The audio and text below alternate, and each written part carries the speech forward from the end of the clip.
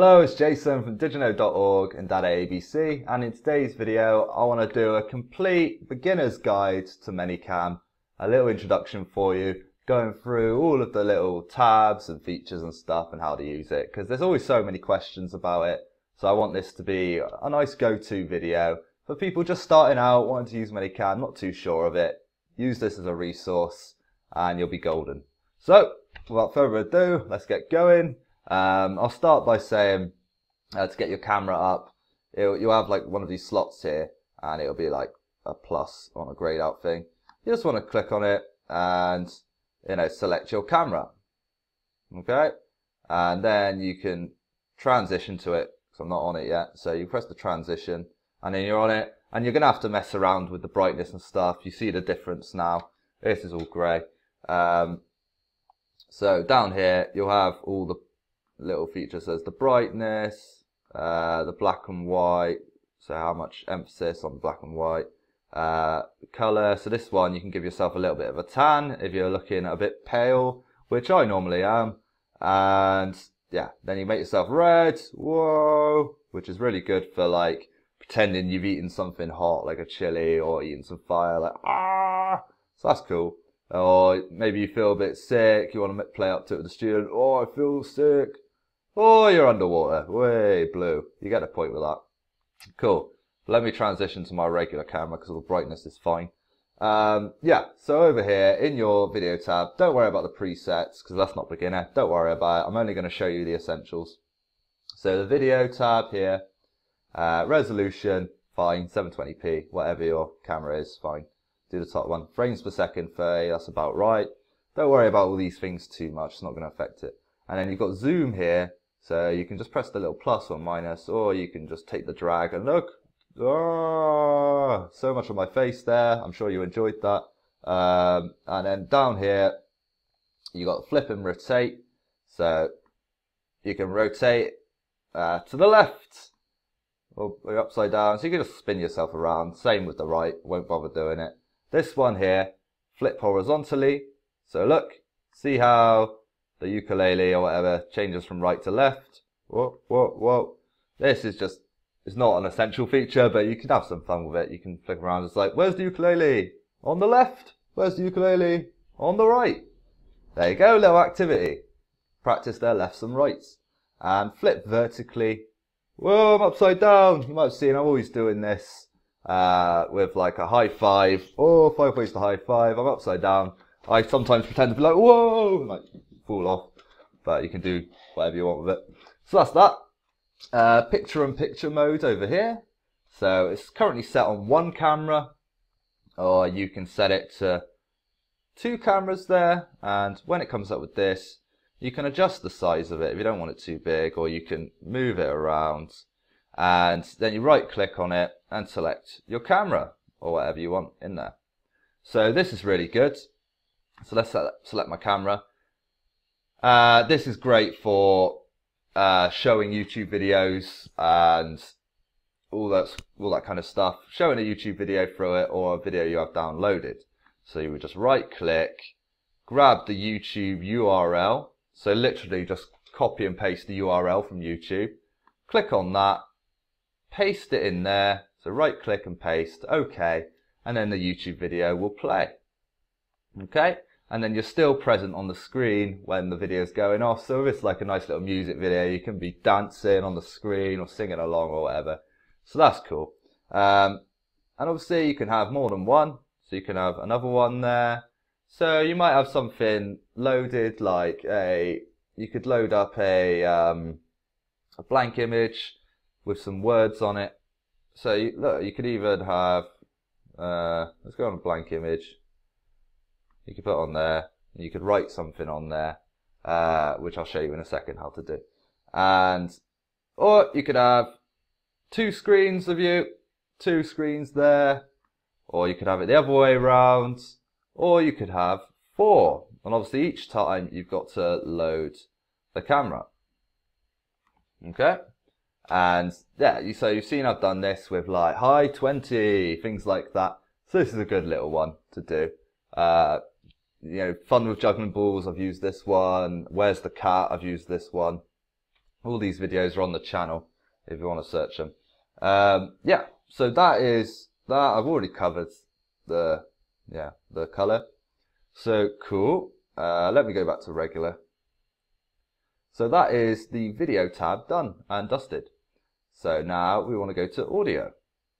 And now with audio, you don't really need to worry about this too much. All you really need to worry about is putting in your headphones, your audio playback device. So at the moment, my headphones are in there, so I put them in there. You want to go and add an audio device like for your mic. So you can have your headset microphone, which is what I've got, this here, or your internal microphone, little things like that. So it should have the list in there, whatever you have plugged in. Okay, and same with that one. But yeah, don't worry about these settings too much. You can upload some music on there. I just do music on YouTube videos because you got the picture as well. So audio is not too much of a worry. And then you have the draw feature. You know, I mentioned earlier about having the blank space there on your camera. Well, here it's basically like Microsoft Paint. You can type something in there. Hello. Oh, it's not appearing. It's not appearing because my text box, I was playing around with it and it's gone down the bottom of the screen somewhere and I haven't figured out how to find it yet. But you should have a little text box when you're on the pen tool. And so if you can't type in, but you can also draw. See over here, I've got this little cursor. See, I've got the color set as brown. Not sure why. And you can then use your eraser. So I've selected the eraser there, and you can erase it, or you could just press this button to get rid of it. That's it. There's your pen. There's your fill bucket. Oh no, it's all brown. Undo. There you go. Let's just change it to blue. There you go. Way, I'm all blue. Cool. And then, what's this? I don't know what this is. I'm not really sure what that does. But yeah, as you can see, I don't really use this one that much because obviously you have the pen tool with DaDaABC as well. You can write on the courseware, so I don't see the need of it. Sometimes I'll draw a little mustache on myself, something like that. Yeah, but up here, if you are doing the text, you can change the font size, the color, all of that cool stuff. So that's cool. What's this do? Not sure, never use it. But yeah, that's the, what's it called? The draw section of ManyCam, okay? Time, don't worry about this. Don't worry about this, you won't use it. Chroma key, this is when you want to have a background. So you'll need a green screen. So instead of having your teacher background, you can have a digital one.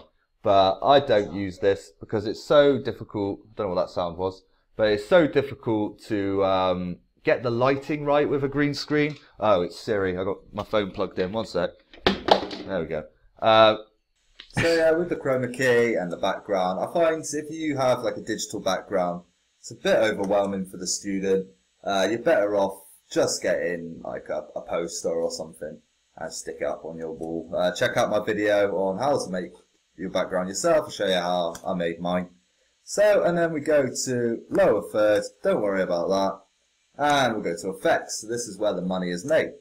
So with the effects, this is all these categories here, and like objects, for example. It's just loads of like random things.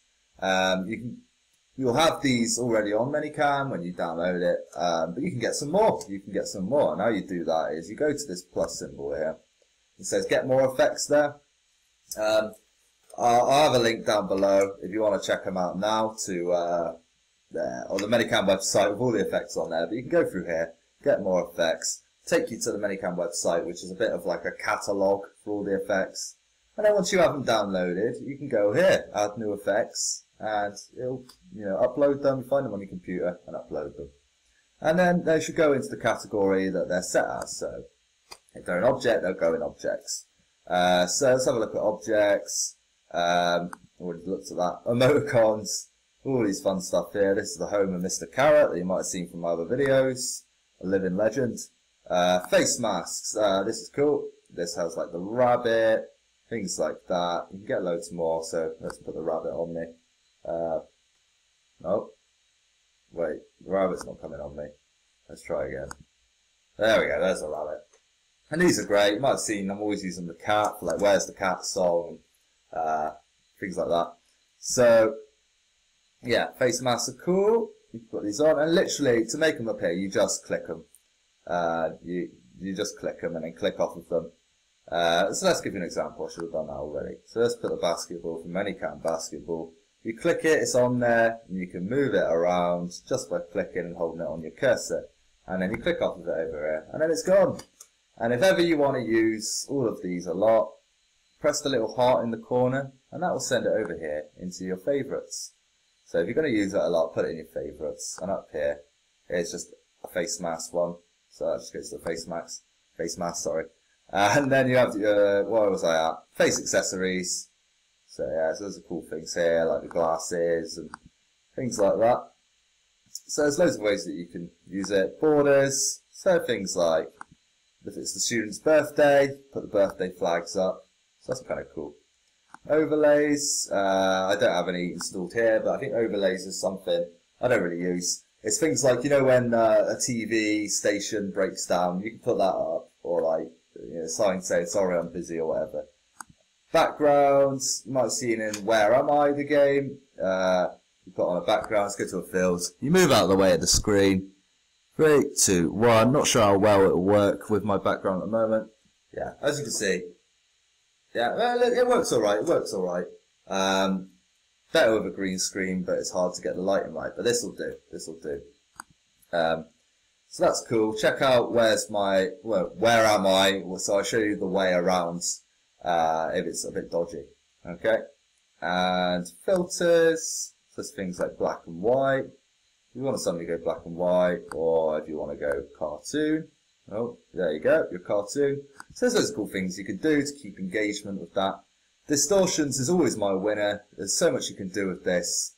Like, where's my head? You can get rid of your heads just by moving to the side, because it makes two of you. Where's my head? That's cool. I'm always using the fire. Boom! I'm on fire. And bulge, as you see, is a big winner for me. Oh, always good fun. Yeah, so that's distortions. You can find all of them on the website as well. And there you go, there's little speech bubbles. Goodbye, student! So that's really cool. It's a nice little feature. Lower thirds, like I said before, don't worry about that. And groups, don't worry about that just yet. Just get yourself fiddling around with it. This is a beginner's guide. So yeah, that's the effects. Gallery is if you've got some put into the gallery.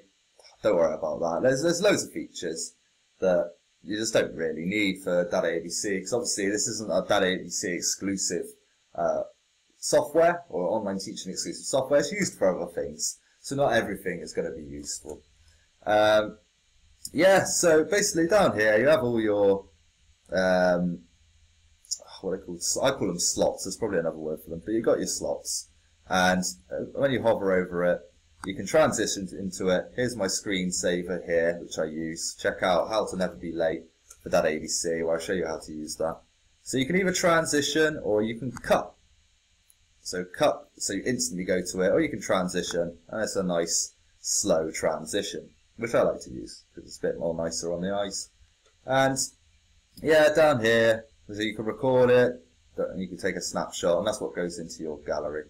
So yeah, you just basically set all of these up, and how you set up these games, let's go over here. You right click here, you go to a blank image, and you click on white, okay?